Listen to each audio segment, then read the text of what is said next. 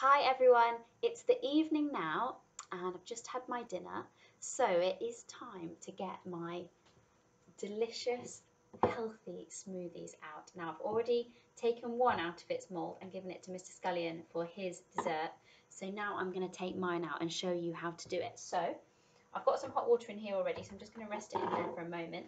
Then I can pour some more warm around the sides. Now you do need a bit of help from a grown-up to do this bit, so that you don't get water inside your cup and in case the water's really hot, so you do need a bit of help with that.